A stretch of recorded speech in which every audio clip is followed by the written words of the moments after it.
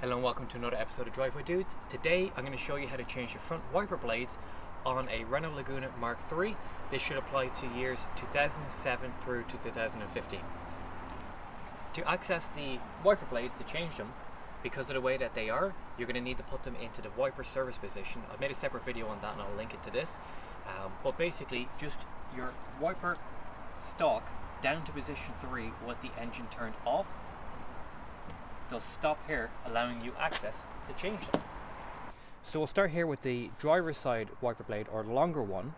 There's a little kind of like tabs here that have a locating pin under this piece that slots into the wiper arm.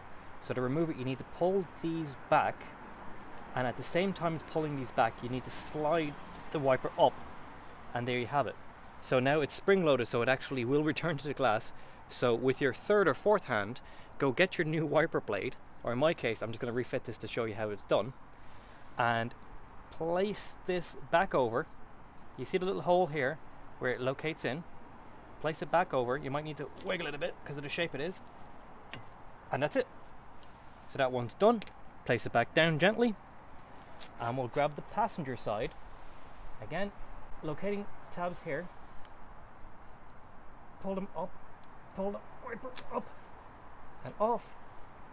Grab your new wiper blade, or in my case I'm going to put the same ones back on, and in.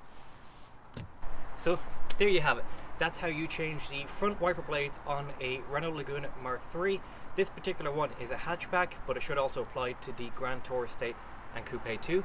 So we really hope you enjoyed this video, and don't forget to give it a like, share and subscribe to Driveway Dudes, and have a great day too.